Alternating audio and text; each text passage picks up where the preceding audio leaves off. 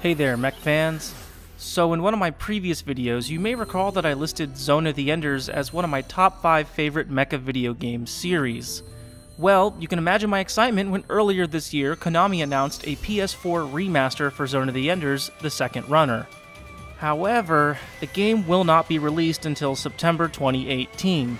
So in the meantime, I figured this would be an excellent opportunity to explore some of the series' other offerings, starting with the original game. So strap yourself in as we take a look at some high-speed robot action.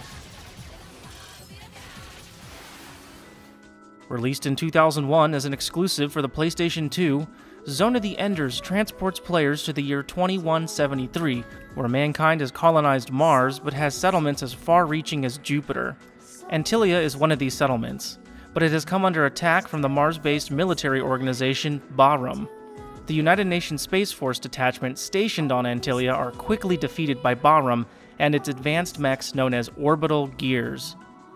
During the ensuing chaos, a young colonist by the name of Leo Stenbuck accidentally discovers the orbital gear known as Jehuti and becomes its pilot or frame runner. With the help of Jehuti's onboard AI system, Ada, it's up to Leo to escape Antillia and deliver Jehuti to the UN Space Forces. Now, you might be wondering, doesn't this sound a lot like the first episode of Mobile Suit Gundam? Well, there's a reason for that. Zone of the Enders was produced by the legendary game director Hideo Kojima. Although best known for his work on the Metal Gear Solid series, Kojima is also a huge fan of the mecha genre and loves to draw inspiration from series like Gundam. And while we're talking about Metal Gear, it's also worth mentioning that Zone of the Enders came bundled with a demo for Metal Gear Solid 2: Sons of Liberty. Anyways, let's get back to the game itself. Once you take control of Jehuti, you'll be flying between different sectors of the space colony and destroying countless enemy units. Now, combat is where this game truly shines. As you can see, the combat is fast-paced and adrenaline-inducing. Here's how it works. Each area has free-roaming enemy squads of 2 to 4 units that will engage you if you get close enough. From that point on, you'll have to outmaneuver each unit and destroy them before reinforcements arrive. Once a squad is defeated, you'll usually get a healing item or some ammunition, but some enemies will also drop passcodes, which you can use to unlock new sub-weapons or unlock certain programs that you'll need to advance the storyline. However, there's more to combat than just slashing your way through enemies. Zone of the Enders features destructible environments, some of which contain survivors. So if you're not careful, they might end up dead, which will drastically affect your overall ranking at the end of the game. Aiding you in combat are a handful of unlockable sub-weapons, such as the Javelin, Phalanx, or my personal favorite, the Halberd.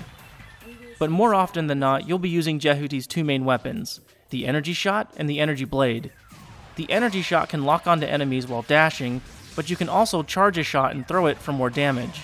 But if you really want to have some fun, you can actually grab enemies and throw them into walls or even other enemies. And last, but certainly not least, is the Energy Blade, an effective melee weapon that pairs well with Jehuti's dash ability. Enemies tend to shield themselves, but with a quick boost you'll be able to get behind them and unleash a fury of devastating blade attacks. Now, as much as I love this game, I will admit it's far from perfect. For starters, it's an extremely short game, with most playthroughs only lasting 3 to 4 hours. That means it has very little replayability, unless you're trying to get a perfect ranking. The game's combat, while exciting, does become a bit repetitive after a while, and outside of a few interesting boss fights, there is a real lack of enemy variety. Meanwhile, the game's story is also somewhat lacking, given the time constraint. Just as we're starting to learn more about Jehuti and Bahram's intentions, the game ends. I mentioned earlier that this game feels like an episode of Gundam, and I honestly think that's the best way to describe the game.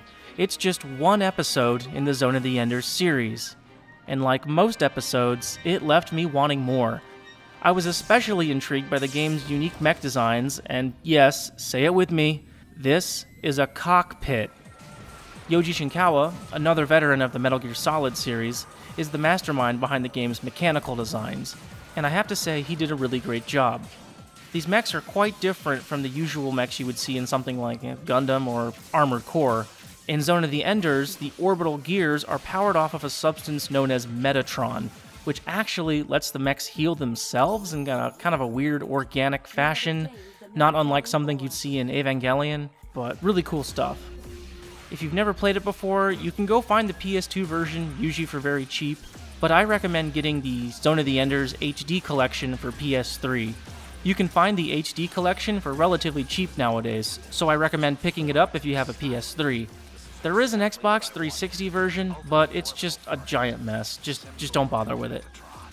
Anyways, that'll do it for this episode. Take it easy, and I'll catch you next time on Mecha Mondays.